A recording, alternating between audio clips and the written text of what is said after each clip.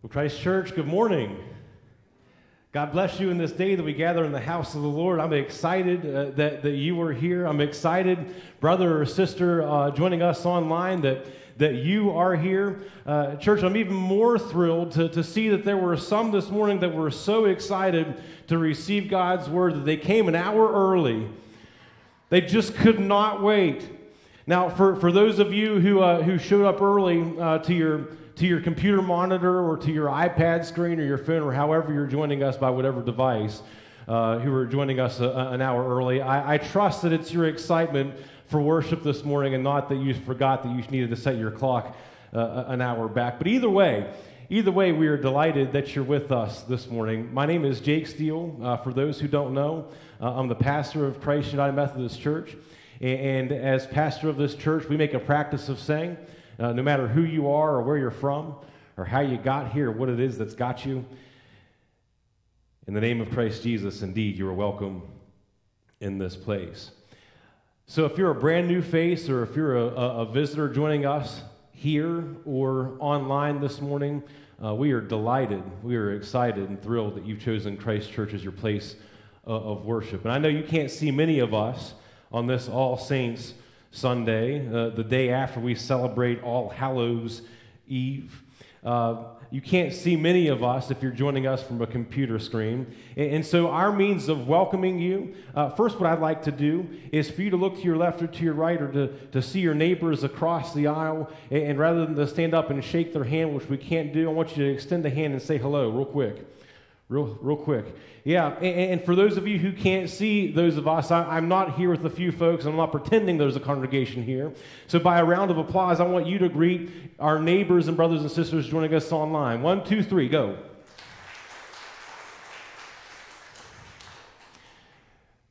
We're glad that you're here this morning. To make room for the space that I think needs to happen for our celebration of Holy Communion that we'll celebrate in just a while. We're going to jump right into things this morning.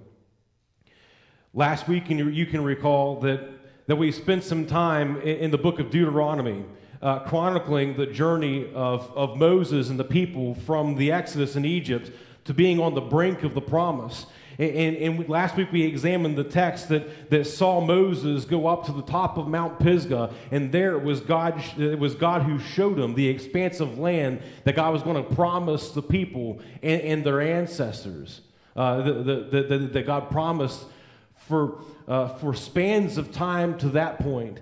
And it was there that Moses realized that the blessing wasn't going to come to him, it was going to come through him.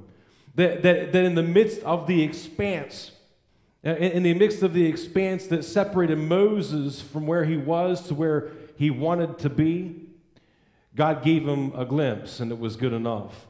And we discovered last week how it is that God gives us grace for the gaps. That the things we oftentimes work on or wrestle with is a means whereby somebody else can walk through. And we're continuing that. This morning. We're seeing how it is that the legacy that Moses left carried on through a different people. That Moses positioned them to experience something that they had never, ever experienced before. And we find ourselves in that same legacy, that same line of faith. And so I want to create a space where we can receive God's word this morning. And I don't know how you're coming to church this morning. I know the mediums that you're using, either in person or digital. Some of you might be tuning in live in this broadcast as we speak. Some of you may be tuning in at the 11 o'clock hour or the 7 o'clock hour. Soon, we're going to have the capacity to view this service at any point in the day after we worship live. But no matter how you're joining us, if it's on Facebook, through a recorded service through the week, we hope that this message blesses you. I hope that it blesses you in the way that it's blessed me in my examining it this week. But for the sake of clarity, I want to bring you, we've left Deuteronomy and we've entered into the book of Joshua. And I want to bring you to the 3rd chapter of Joshua. This morning, I'm going to be reading from the Message paraphrase. It's not so much a translation in as much as it's a paraphrase, but I think it speaks powerfully to us this morning. Joshua 3, verses 7 to 17. Hear these words. God said to Joshua, "This very day I will begin to make you great in the eyes of all Israel." And I have to pause there because there's a phrase in that passage that struck me.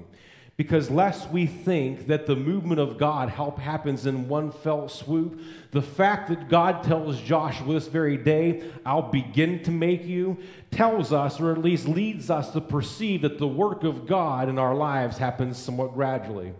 That God said, "I'll begin to make you great in the eyes of all Israel." My walk with you is a process, and there are things that you discover as you walk faithfully. I'm going to begin to make you. I'm not going to make you great right now, but it's significant that I'm going to start to. I'm going to begin to make you great in the eyes of all Israel. The process also continues with us. The work of salvation isn't a one and done deal. It doesn't have to do with the prayer that you prayed a long time ago to say, "Jesus, enter into my heart, get me into heaven." But salvation is the process where we get a little bit of a heaven into us as we sojourn this life here.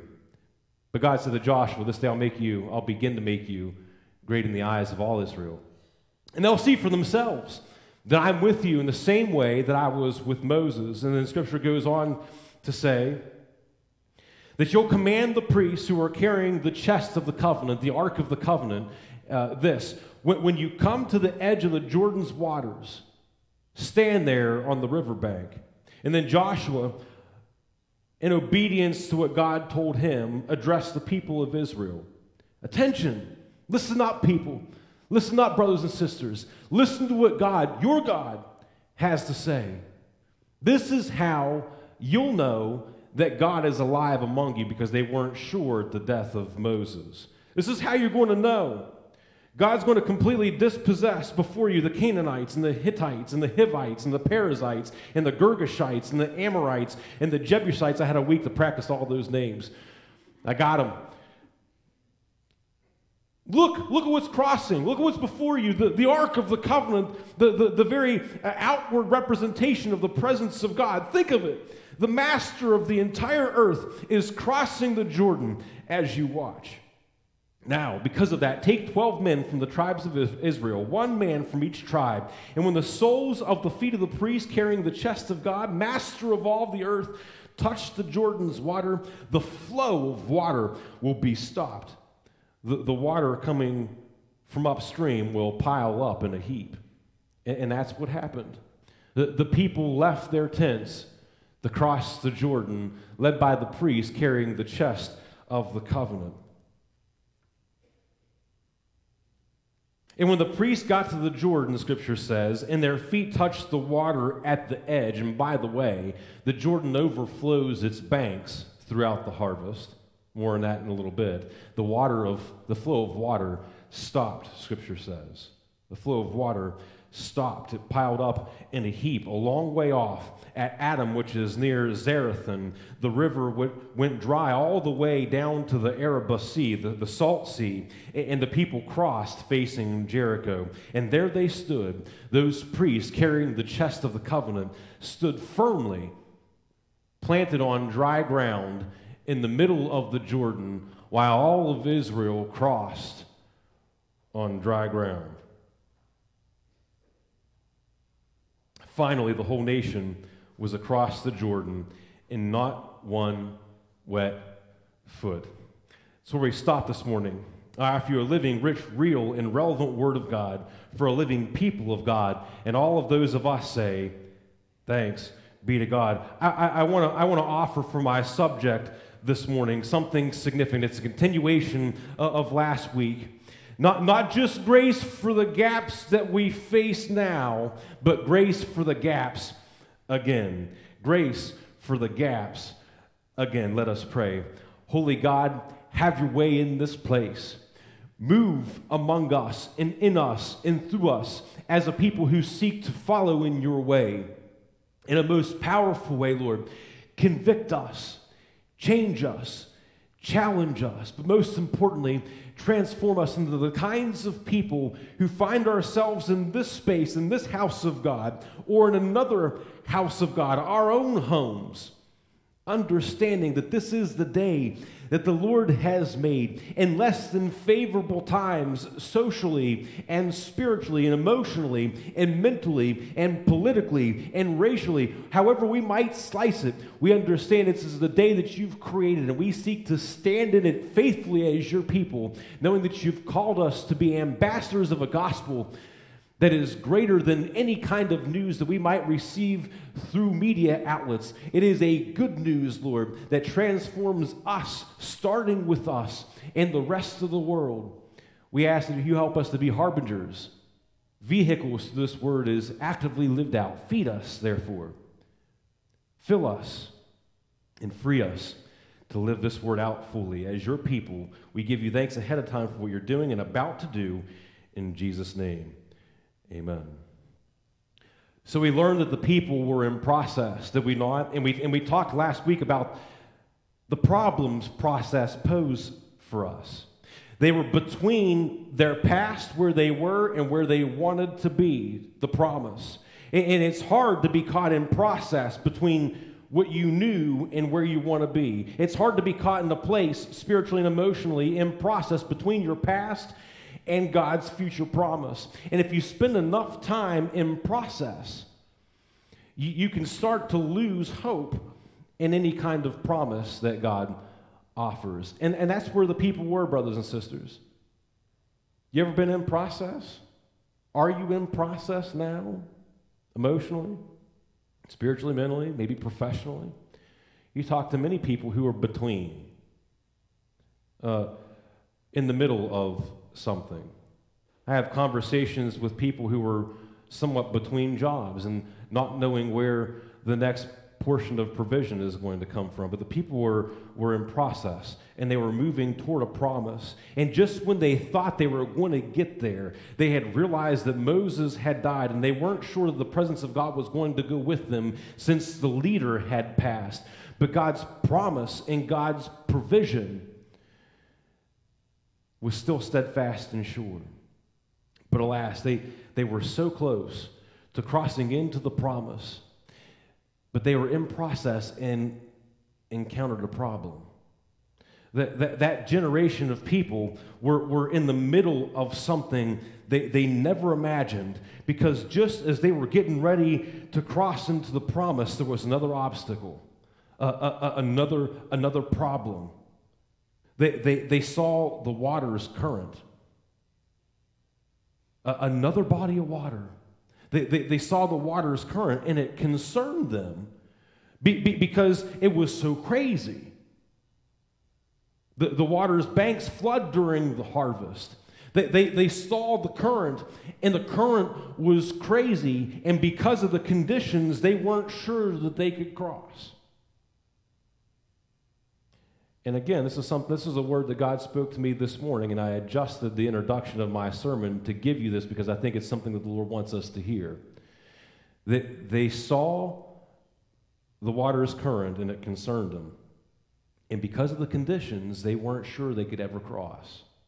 And I want to use that as a springboard, as a canvas, to say that isn't it easy to lose confidence in a hopeful tomorrow because of a current?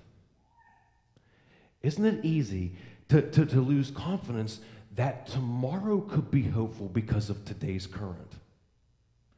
Because all you see is a current, is the current. And because of the current, not a body of water, not a flow of water, but where we are currently, it's easy to lose confidence of a brighter tomorrow. But God says, don't fix your eyes on what you see or experience currently. The current is crazy, we could say. The current is crazy, but your eyes shouldn't be fixed wholly and solely on the current. It's not the word to be ignorant or overlook the craziness of the current, but not to lose confidence in your ability to cross, because there's a greater promise that you can't yet see and experience, but it's coming nonetheless. They were between where they were and where they wanted to be. They were in what seemed to be an unprecedented place.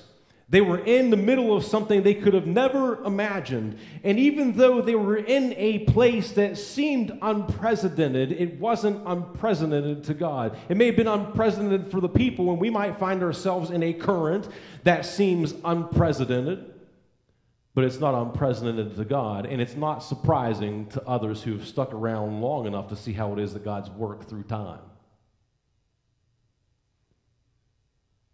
You see, I can't help but to think that at some point before they had the faith to cross and they set foot in the water, they had conversation.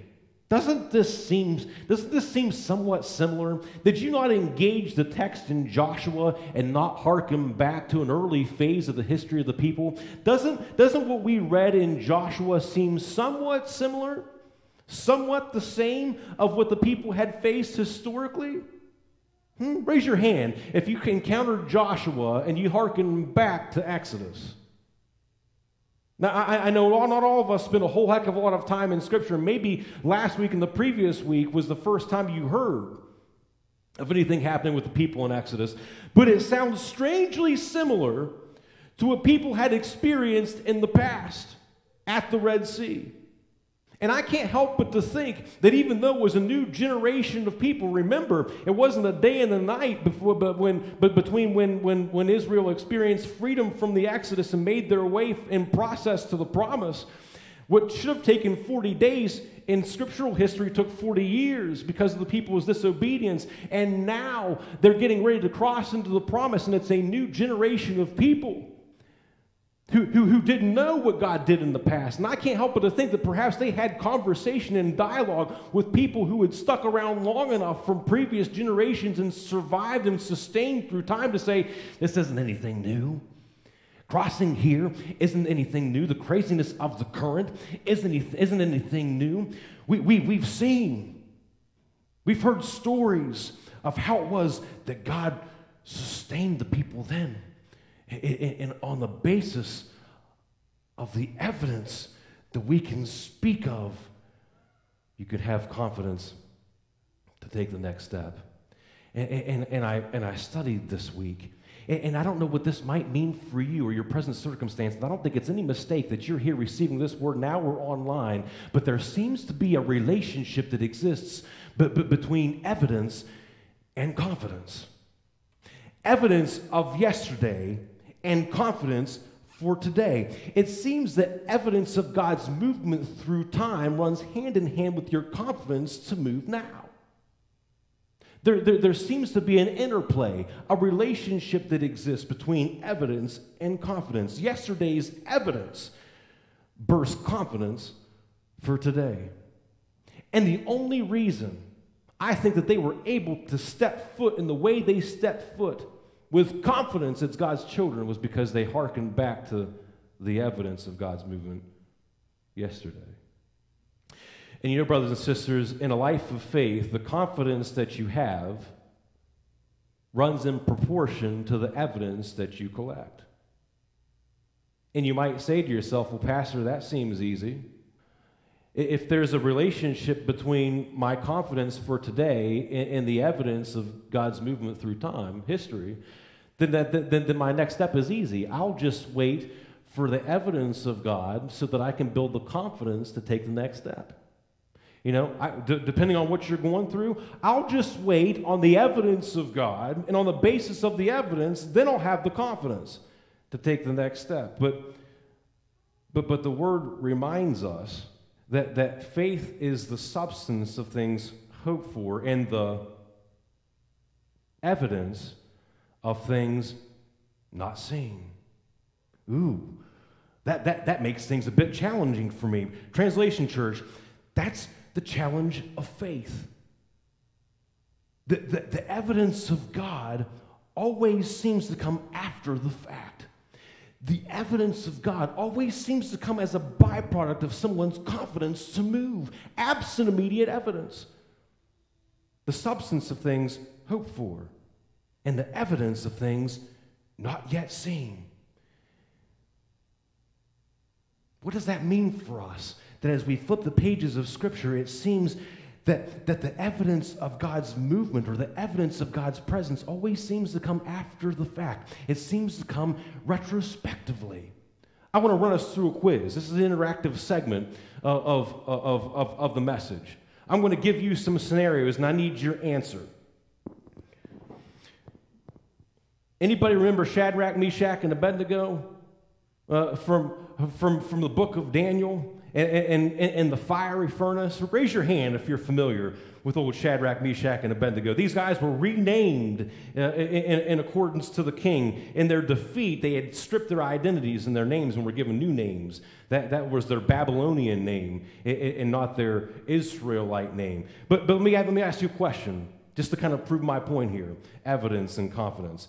Did Shadrach, Meshach, and Abednego evidence the presence of God before or after they were forced into the fiery furnace? The answer is after.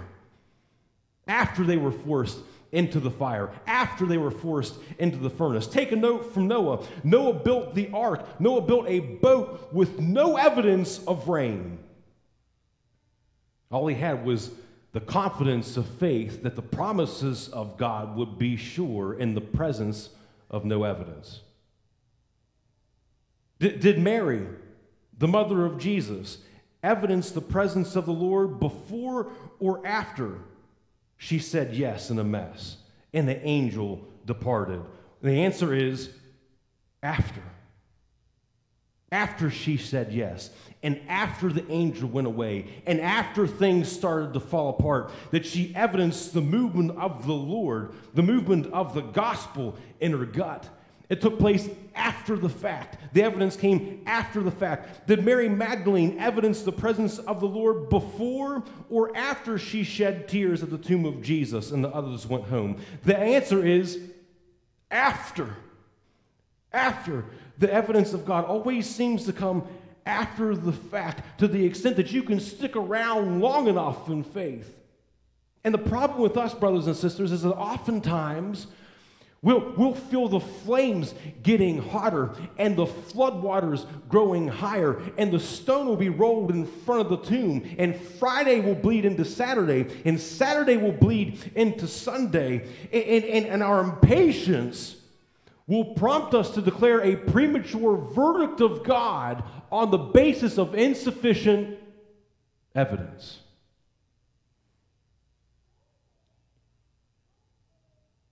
But I believe this word was meant to go to someone in the gap. Someone in the gap between then and now, between your past and what God's about to do. I believe this word was meant to go to someone in the gap to say, don't lose your confidence in God because you have no evidence to go on. Because this word reminds us that sometimes you got to get up while it's still dark, Mary. And sometimes you got to walk around in your slicker while it's still sunny, Noah. And sometimes you got to refuse to bow in the presence of pressure, Shadrach. Because there are some things about God that you just won't get unless you go through. Amen? There's just some things about God that you just won't get unless you choose in faith to go through. And I venture to think, brothers and sisters, the reason why we never grow in God, the reason why our faith is oftentimes left in infancy is because we refuse to go through anything that's challenging. We refuse to go through and trust. And we jump ship prematurely, making a premature verdict on God on the basis of what we feel is insufficient evidence, but the evidence always seems to come after confidence. God will ask us to build enough confidence to step, and then the evidence will come. Brothers and sisters, stranger or friend joining us online, don't let the evidence of the gap ruin your confidence in God. We must consistently strive to find the courage to keep crossing. We must to be a people who will cross against the current, to be a people who walk against the grain, to be a people whose movement run counter to what you see in the current. We must fight for the courage to be a people who consistently strive to take the next step. And if you're scared right now, just take a step. If you're uncertain right now, brother or sister online, just take a step. If you're unsure or your resources are scarce, just take a step. If your chances are slim, just take a step. If you don't know where the strength is going to come from for the next breath or the next moment, just take a step. No matter what the diagnosis declares, just take a step. If the odds are stacked against you, just take a step. God's not asking that you take care of things in one fell swoop. God's just asking you to take the next step. Just find the faith to do it. It might be inconvenient for you right now. It might be inconvenient, but Scripture reminds us that God has a history of taking what feels inconvenient right now and doing the incredible. For those who will just find the faith and fortitude to walk. Don't bow out at the banks. You're so close. Don't bow out at the banks right now. Church, look at this. They didn't know that the next step would signal the water stopping. They didn't know the current was crazy, and all they could see what was happening in the current. And they had no idea that a step with a confidence of faith would evidence God. They had no idea that their next step would signal the water stop. Neither do we. Neither do we. And I can't help but to think that the only reason, brothers and sisters in the balcony, brothers and sisters right here, brothers and sisters joining us online, in state or afar, the only reason that generation had enough confidence to cross today was because they were raised by people who had enough evidence of God yesterday. They were raised by a generation of people to say, it's scary, it's confusing, you might not know what the next step is going to cause for you, but I have enough evidence of God in my history to tell you that you should have confidence right now. It's going to be crazy, you might be fearful, but just take a step. God's given us grace for the gap of yesterday, and I assume, I have trust that for this gap, God will show up again. It was the evidence from others that gave the next generation the confidence of faith. Can't you see them stepping and saying, if God made a way where there was no way back when, then surely God will keep me in these swift-moving waters now if I just keep on walking. If God afforded enough grace for the gap of yesterday, then surely God will grant me the same measure of grace for the gap that I face again. Again, grace for the gaps again. I look back and I see how far God's brought us, and God's asking us to take a step in faith again, and the next movement of faith draws us closer to God, which gives us more confidence, and we see more evidence, and the evidence breeds more confidence. Evidence and confidence go hand in hand, but the evidence always comes after.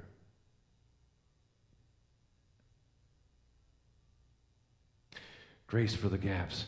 Again, God, give us more grace for the gaps again. This first gap in the Red Sea wasn't the last gap, and we had enough grace to go through that gap, and I only have to believe that for this gap, you'll give us the grace to do it again.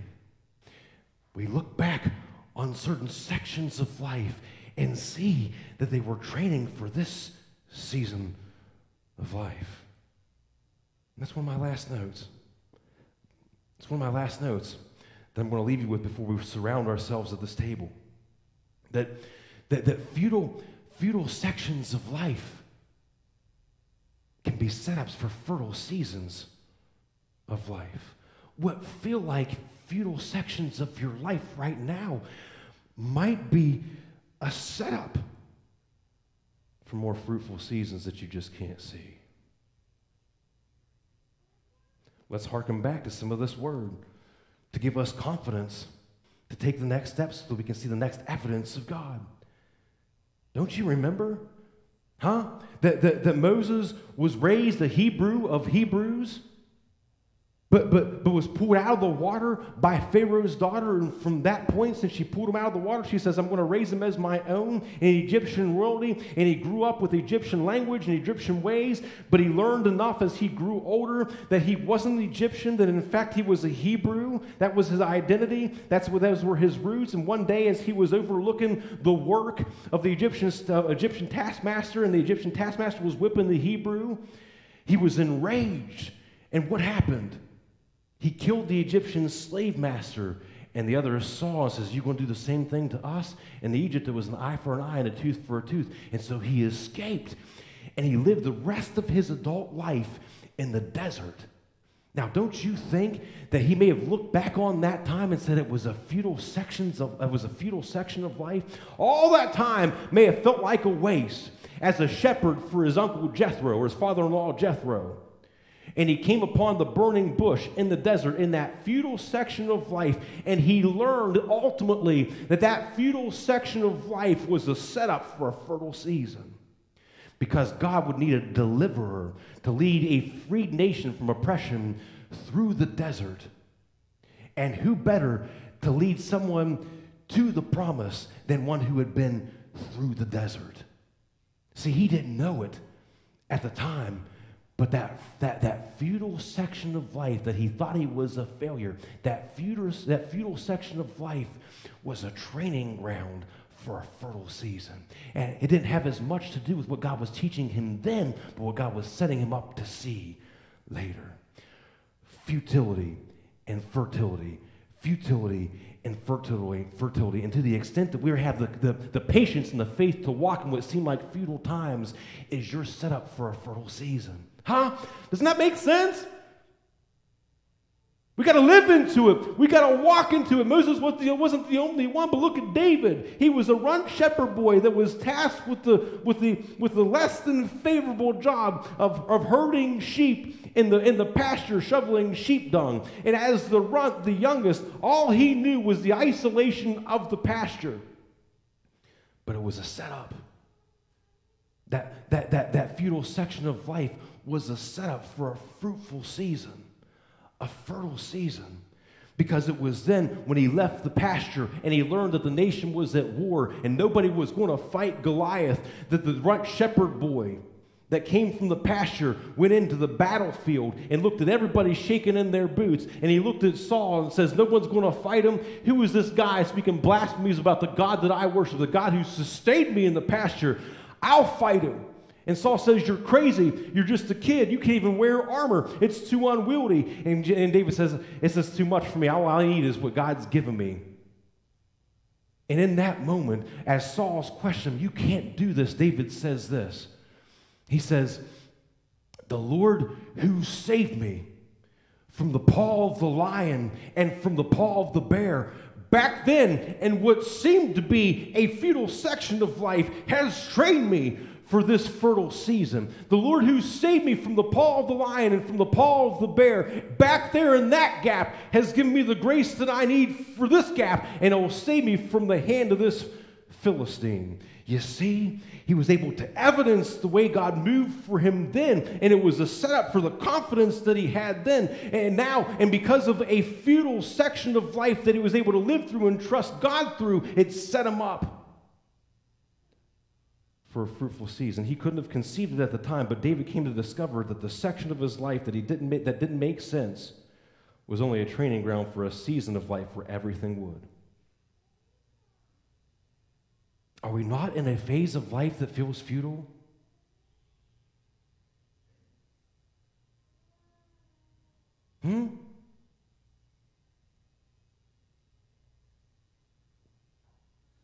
I know most of us aren't accustomed to saying amen or shouting in worship, but maybe at your computer screen, and maybe you're here, and maybe you've gone to bed professionally, vocationally, socially, mentally, spiritually. Maybe you've gone to bed convinced that you're in a futile season, that you're in a futile section. How many, because of the racial tension and because of the political tension, voting comes Tuesday?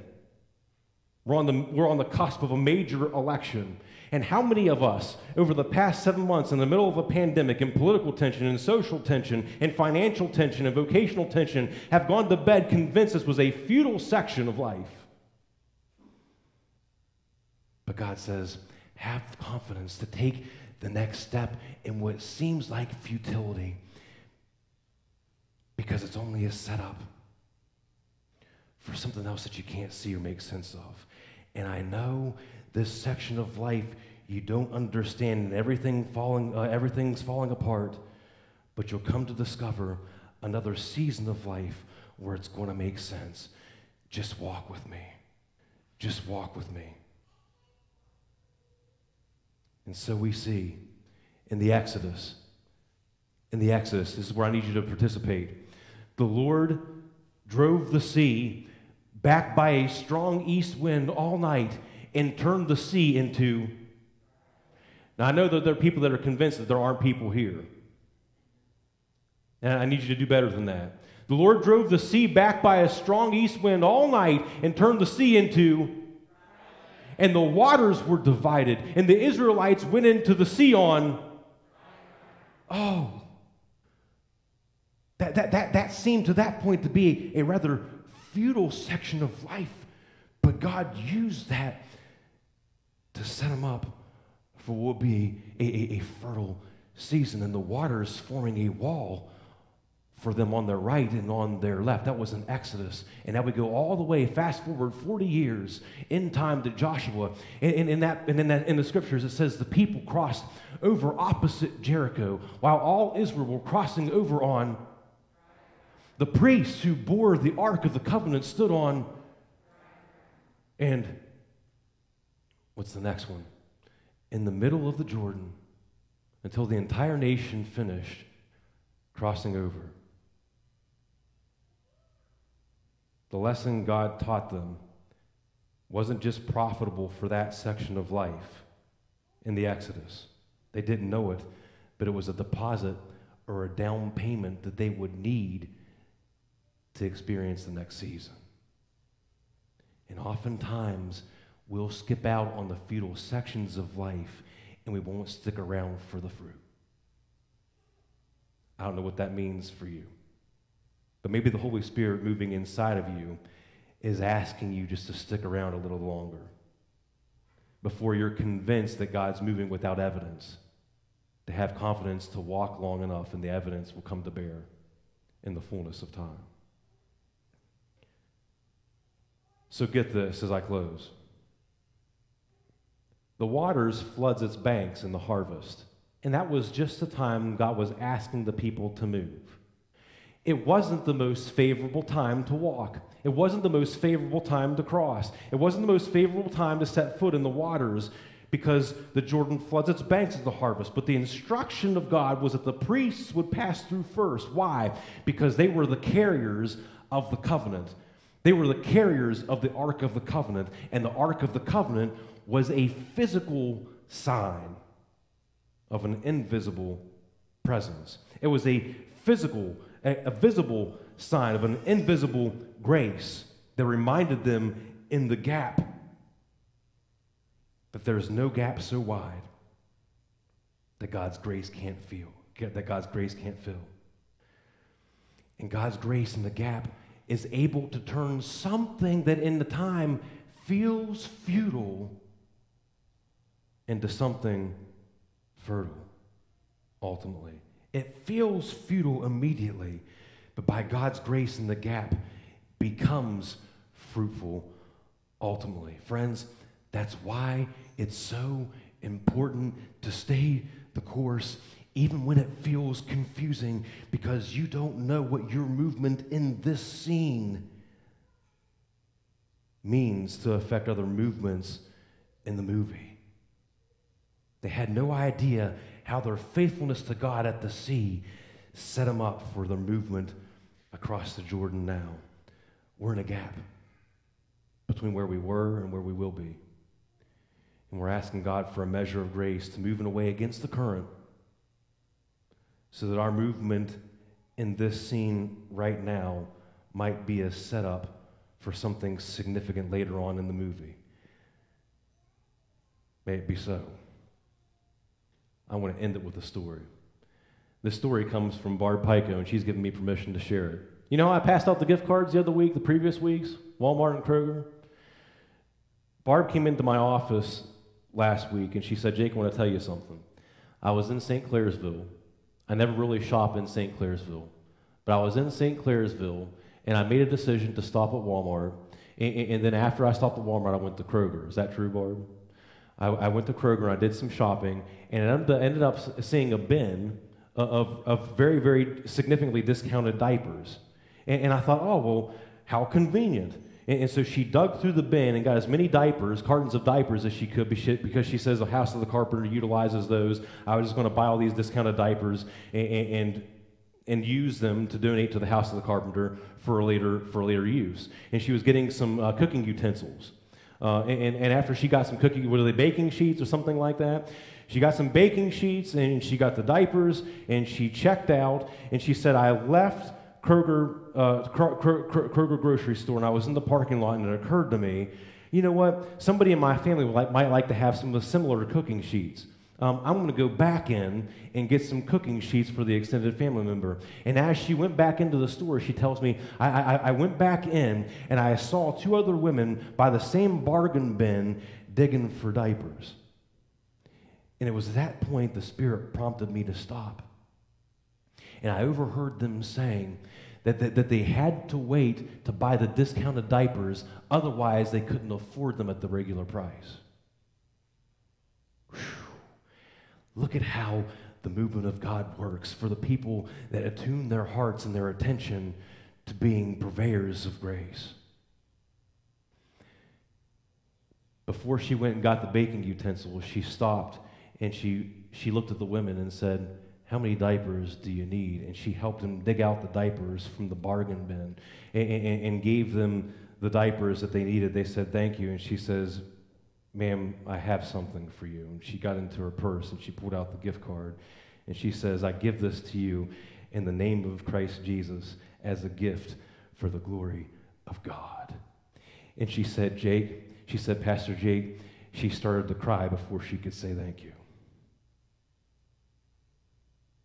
What did Barb Pico behold? Raise your hand, Barb, for those who don't know. What did Barb Pico behold but a glimpse of God's glory and the weight of grace for someone in a gap?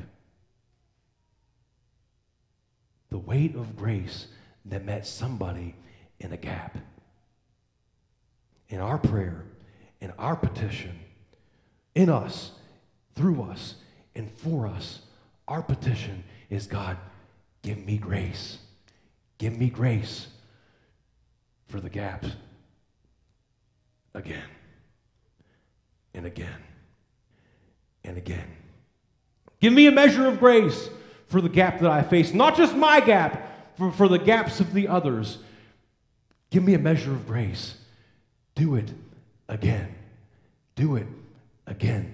May we leave this place confident to cross, no matter where you are and who you are, understanding that what we're about to partake of is a visible sign of an invisible grace for the gaps that you face again and again and again. That's why we have to keep coming back and back to this table for the grace that we need for the gaps that we face.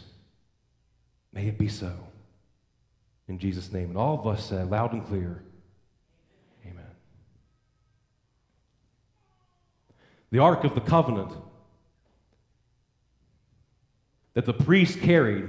Notice it wasn't Joshua who went first as Moses did. It was the priest did, because they carried the presence of God. And as they carried the Ark of the Covenant, they stepped their feet into the swift-moving waters of the Jordan. And when they did, their next movement signals the waters stopping.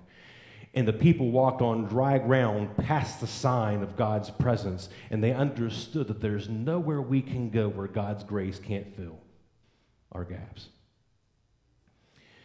And in the same way,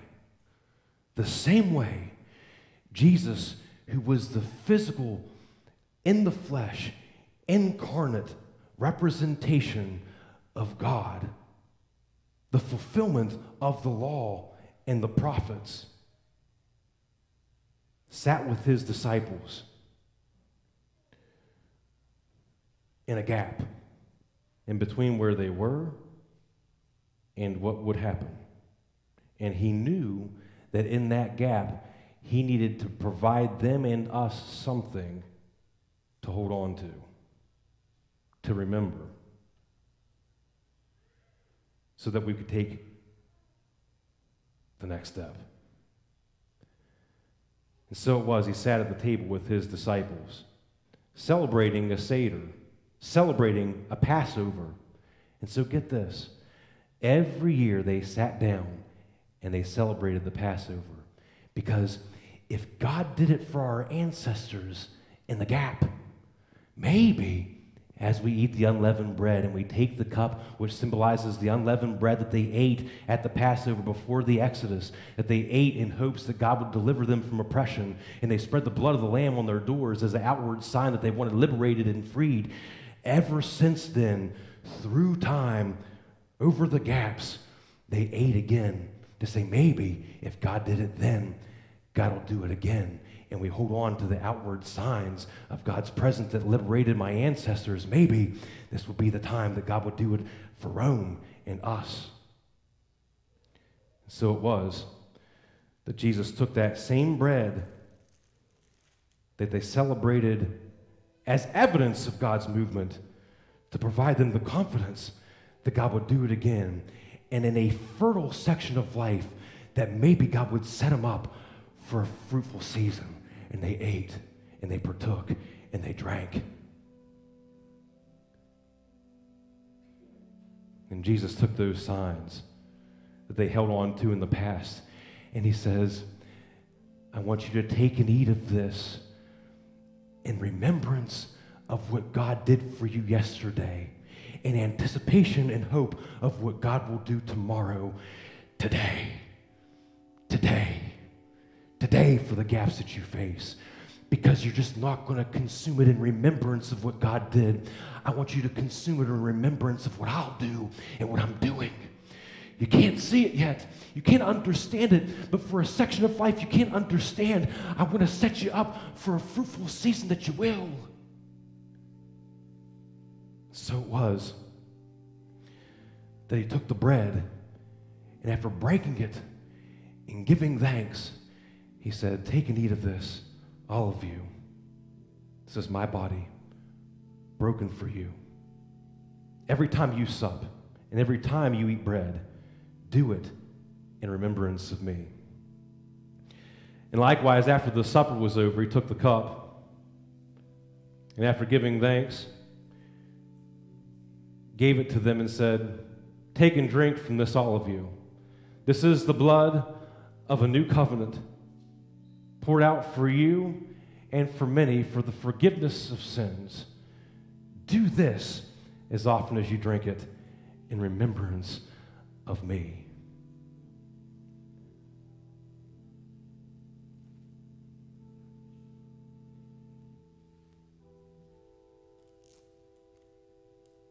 Will you pray with me? Almighty God, Holy Spirit, for those of us joining here and in our homes, in this house of God and in another house of God, we can call it such because we're bent on consuming you here and there and wherever we go, to the extent that we're consumed with being mere reflections of your grace. We are the tabernacles of the living God. And so we ask, Holy Spirit, that you fall on these gifts of bread and juice, that they become for us spiritually your body and your blood, so that in so consuming, we're consumed with being the body of Christ. Glimpses of grace for a world in a gap. Have your way, great God, that you are, over these gifts and over us. In Jesus' name, amen. Let us take, eat, and be thankful.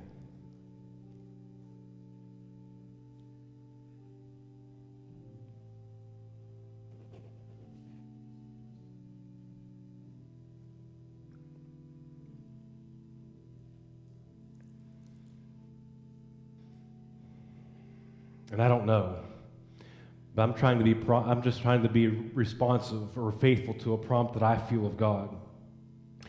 If you need this altar, if you need this prayer rail for any reason, obviously don't pass in front of the person beside you, but cross out your nearest exit.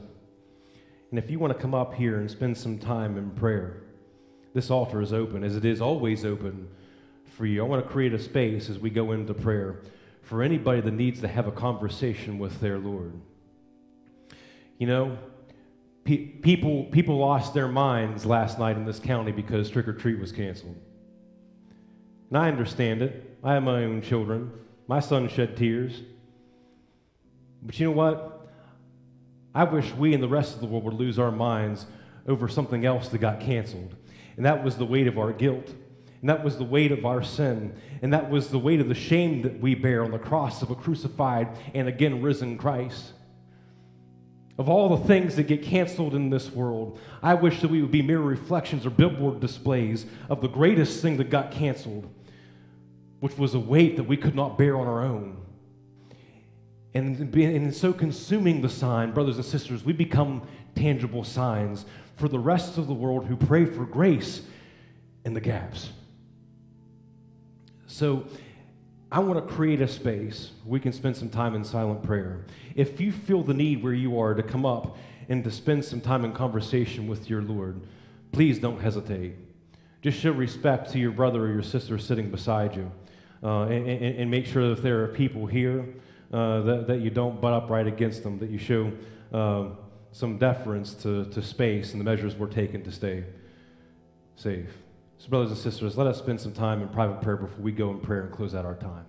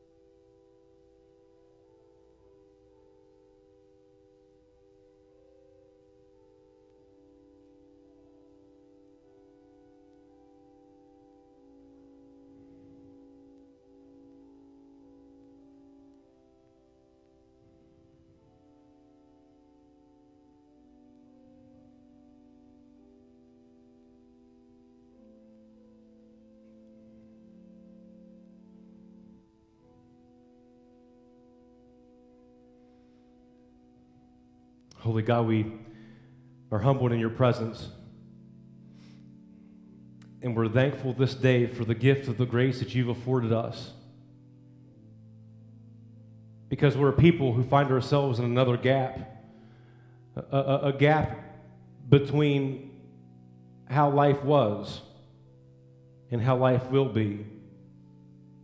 And the craziness of our current causes us sometimes to lose confidence that there's a promise on the other side.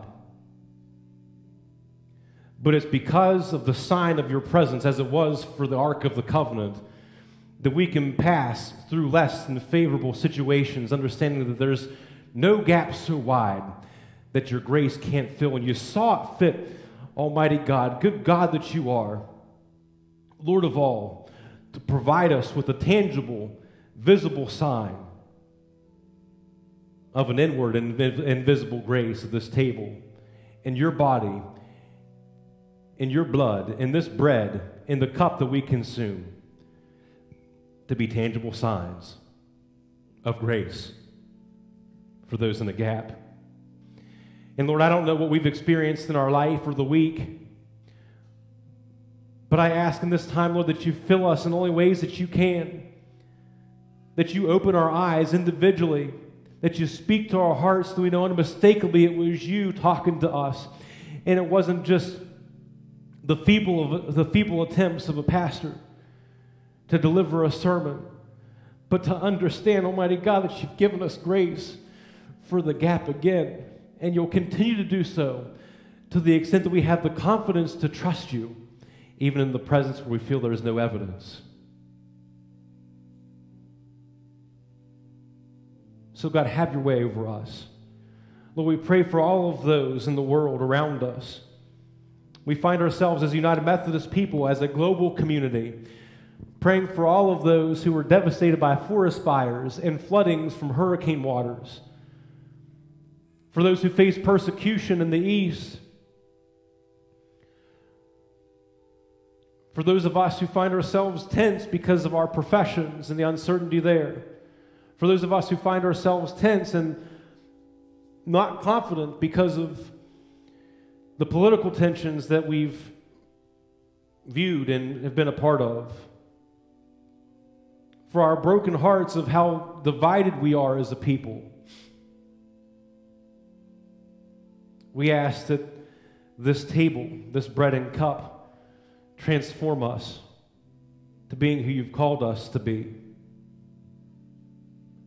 Lord, we pray for our brothers and sisters in this community, in this state and around the world, for those near to us, for Nancy Kuntz, as she gives thanks for all the brothers and sisters that have sent support and cards and signs of encouragement and wisdom, for the treatment that's had to be paused for her diagnosis because they now have to check on a mass that's on her lung, for the gap that she's in, Lord, give her the grace that she needs, for Sharon Wiesner and her continued recuperation and recovery, for the strength that she needs to be the witness that you called her to be, for Brother Harold as he attends to her, for our neighbors in the hospital who are recovering, for our families among us devastated by loss and grief, and Lord, we name specifically Betsy Taggart and Stephanie and the rest of the family as they mourn the passing of Jack, for all those struggling with COVID, recovering from COVID in fear that they're going to spread it to their family members and friends. Steady the hands of our professionals, Lord, our teams of nurses and doctors that serve on the front lines day in and day out to test and to examine and to bring about restoration and healing, as they know that their work on a daily basis is their witness of your healing hand. Lord, we pray for those recovering from surgery. Lord, we give you thanks for the gift of these altar flowers as they're visible reminders of those faithful servants who comprise our King unit, our women's unit, one of two units in this church, those present and those who have gone before and touched our hearts with memories. Lord, we ask that you guide us and shape us and mold us and form us to be the people that you've called us to be, with confidence that might be able to meet somebody else in the current and give them grace for the gap that they face.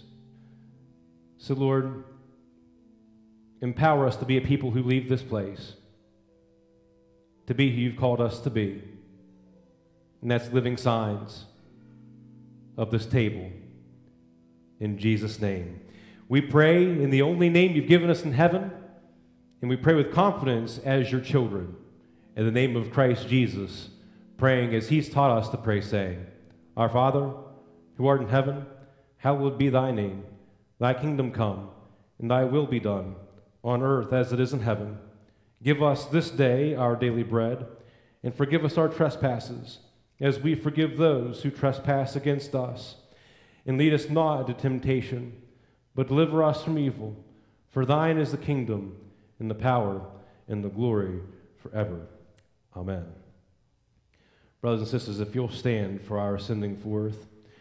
I'm going to throw a curveball at Bob in the balcony. Bob, if you can locate the verse from Amazing Grace, I want to use that as the platform that we'll use for our sending forth. We all know the familiar hymn, Amazing Grace. Look at this verse. I want you to say it with me.